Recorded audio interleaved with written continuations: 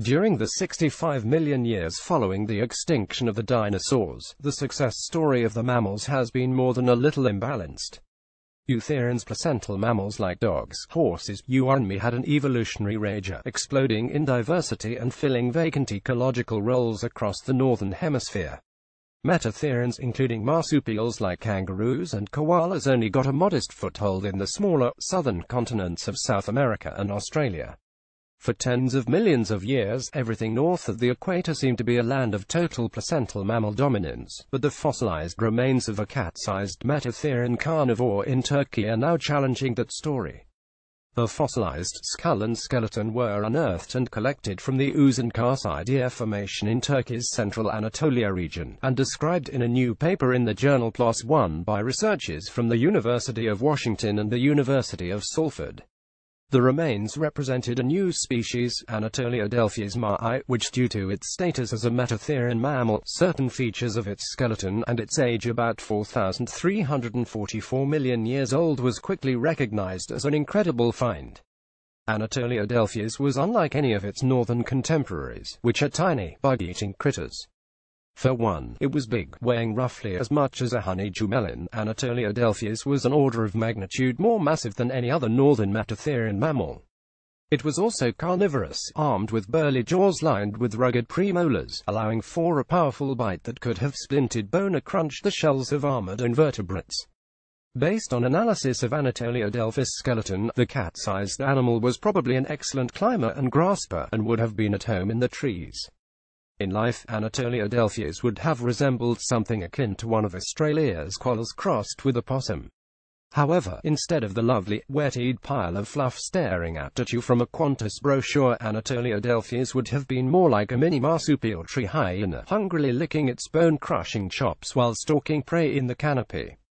The discovery of Anatoliodelphes rewrites a portion of the paleontological story of metatherians, showing that they occupied a position in the food web that was thought to be invariably the domain of placental mammals in that half of the world. This reality is typically explained by a possible competitive advantage in placental mammals. Indeed, the metatherian-rich southern continents were conveniently isolated from the roiling cauldron of northern, placental competition, and when these two guilds finally met, it was the metatherians that lost out. Consider what happened in the aftermath of the Great American Interchange, the movement of animals separately unique to North and South America 3 million years ago across the thinly formed Isthmus of Panama. Before this, South America harbored fearsome metatherian carnivores known as bauhinoids, which included wolf-like animals, and Thylacosmolus, which was basically an off-brand saber-toothed cat.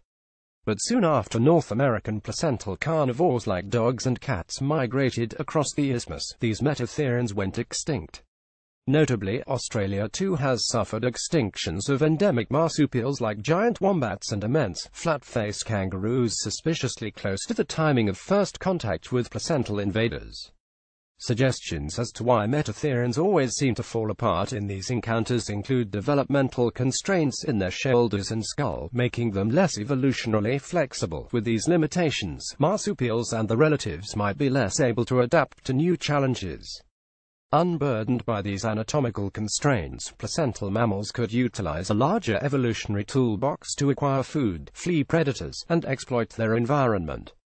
But Anatoliodelphes probably wasn't a battle-hardened exception, beating the odds and rejecting the notion of metatherian competitive inferiority. The secret to Anatoliodelphes' existence may come from geological and paleontological evidence that 40 million years ago, its Anatolian home was an island. This island would have acted as a refuge, allowing Anatoliodelphes to evolve to fill a predator niche with zero competition from placental mammals on the mainland. The fossil find is an amazing snapshot of the past, illuminating what was likely an ephemeral holdout, a protected relic reigning behind enemy lines. PLOS ONE. Jake Bueller is a Seattle-area science writer with an adoration for the tree of life's weird, wild, and unsung. Follow him on Twitter or at his blog. More science posts.